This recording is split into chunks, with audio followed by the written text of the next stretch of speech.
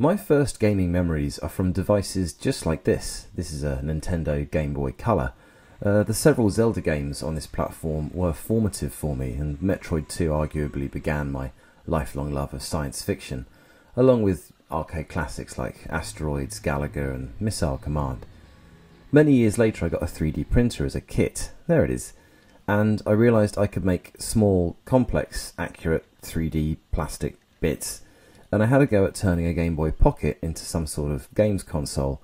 I didn't really know enough back then, and the barely started project has followed me along ever since, up until I got a job at a tech company, and then COVID locked us all in our homes for the better part of a year.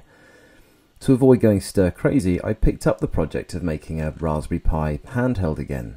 I completely 3D printed this one, and I hacked a Raspberry Pi0 into my childhood Game Boy Color. It turns out making good buttons is really hard, so arguably the better console I have made was the revamped Game Boy Color with its original Nintendo membrane buttons. I wanted to make more. I had learned a lot about making these things, like how to get these pretty cheap SPI displays running well, how to do sound and some basic battery management, and I eventually had the idea of trying to make a tidier, more full-featured Game Boy Pi, and I began learning how to make printed circuit boards.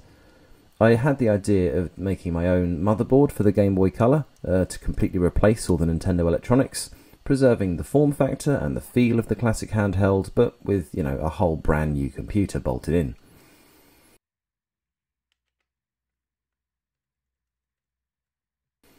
I've actually been through 3 whole revisions of this idea, and the most recent revision actually works. So what exactly does it do? Well, it fits into a Game Boy Color. Alright, it's slightly more complex than that. I'm actually really proud that I've gotten this far. This assembly, I think you'll agree, is quite clever. First of all, you bolt a 3D printed piece onto the PCB with some long bolts.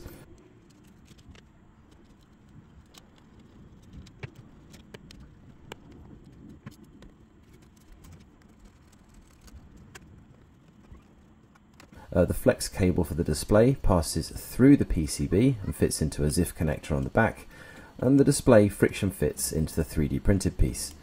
And then with some little 3D printed sleeves over the long bolts, a Raspberry Pi can be sat on top on these pogo pins and bolted down into place.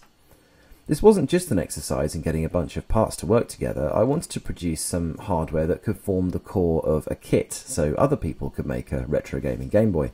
There's very little soldering involved on the PCB as received from the manufacturer. Well, that will be the case once I've incorporated all of these bodges into a 4th revision. Next, we can assemble the module we just made into the case of a Game Boy Color. This case isn't even an original one. No Game Boy Colors were hurt in the making of this console. This is a third-party replacement case from AliExpress. Now it is fiddly sliding in the circuit board and getting the power switch and the IR lens seated properly, but far from impossible. In order to avoid hacking away at the enclosure as much as possible, the Raspberry Pi0 ends up poking out the top of the game slot. This was an issue with an obvious solution: 3D printed Game Boy and Game Boy Color cartridges. I really like the idea that you could print off one of these cartridge shells in the colour of the cartridge your favourite game came in, find some cart art, and then you could have any game you like living in the back of a converted console.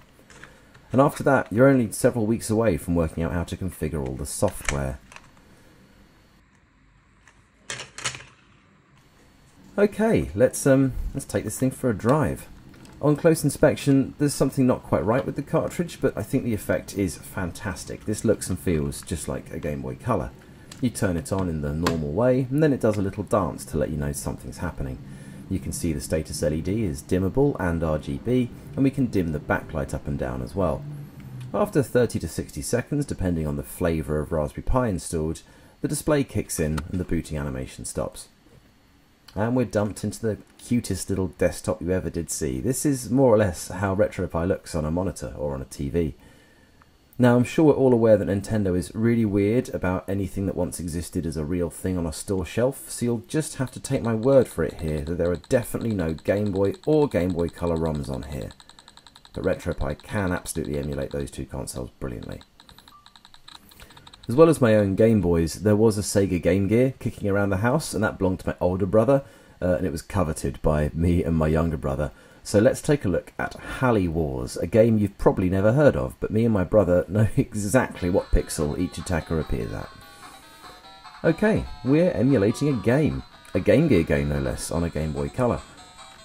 There's a couple more features I want to show off before I save the Earth from an alien invasion. You can hear sound. This is one of the trickier things to accomplish on a Pi0, and the volume wheel works just as you'd expect it to.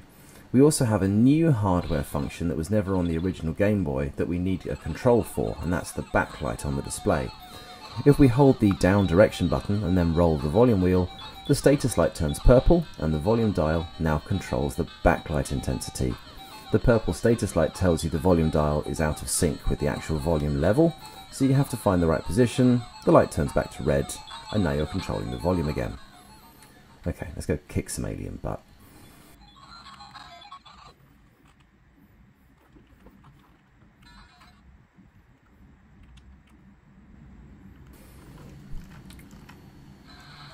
There's more features in this thing that I haven't really covered at all. I have a tendency to really over-explain, and I just need to accept that USB hubs aren't very interesting. So here we go, rapid fire features. There is a 4-port USB hub baked into my PCB. All of the major components are connected over USB, and the Pi0 famously only has one USB port.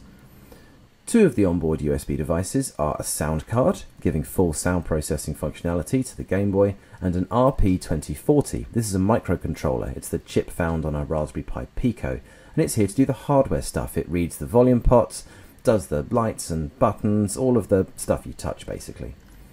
The remaining two USB connections are connected to USB connectors. There's a USB-C port where the link cable used to go, so the idea is that you could also charge the batteries using this connector. I haven't got battery charging fully working yet, but power electronics is hard. I'll get there. The batteries in question live in the battery compartment, just as God intended.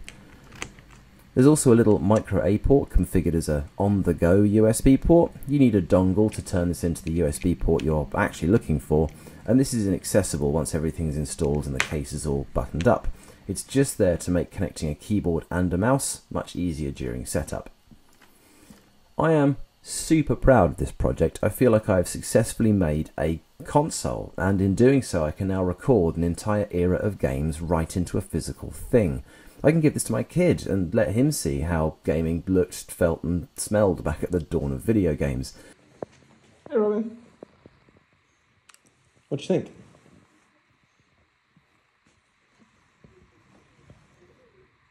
This doesn't need a cloud service to operate. It will just work like this forever if, Wi-Fi disappeared tomorrow. I haven't developed anything proprietary or done anything particularly complex here. I've just been driven by a really laser-focused vision of an end thing, and here it is. I am totally blinded at the moment by how cool I think this is. So if you think this is also cool, and if you could see it maybe being, a successful Kickstarter, then please let me know. I can make it much cheaper if I put in a big order for lots of PCBs all at once. I'll be putting any updates to this project here on this channel in the future, and I'll also be making more videos about inventing strange products, so be here to subscribe if you'd like that sort of thing. Thank you for watching, and hopefully I'll see you again soon. I love you. Bye bye.